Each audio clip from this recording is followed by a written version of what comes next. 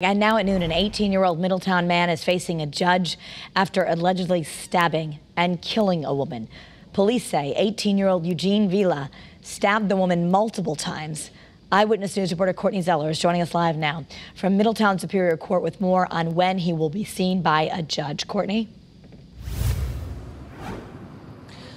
Well, Kara, we're told really at any moment here. We arrived about an hour ago, and court officials say this will start around noontime today. Now, this is also a virtual appearance, so we will be in the courtroom, but we will be watching this on a TV screen. Even a judge will not be in the courtroom today.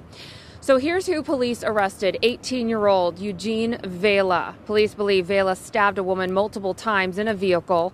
We learned there were protective orders between the two. Now, this was the scene yesterday. Police tell us the victim drove herself to the Westfield Fire Department but died at the hospital.